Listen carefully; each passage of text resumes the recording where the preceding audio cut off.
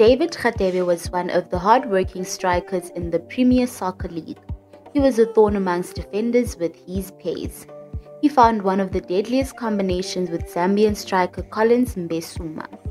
Hi and welcome to This is Football Navigator. Today's video we are unpacking a story about David Radebe. Please don't forget to subscribe to the channel, give this video a like and share the content. David Mvula Radebe was born on 27 September 1979 in Koppies, Free State. The attacking forward began his career with Free State Stars in the 2000-2001 season, where he went to play for the side for 2 seasons.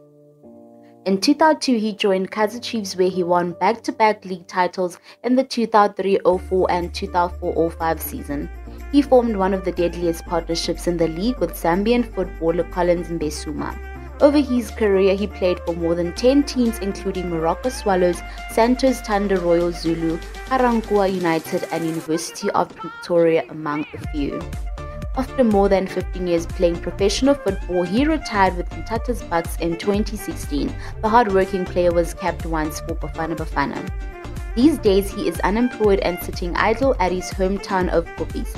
At the moment, I'm sitting at home doing not much, but there's those small things I'm pushing here and there. Sometimes to put food on the table, as long as it brings that little money, I don't stress.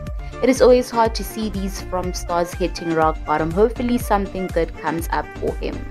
Please don't forget to subscribe to the channel. Thank you for watching. And Zanti updates hope that indeed he will get something to keep him back on his feet.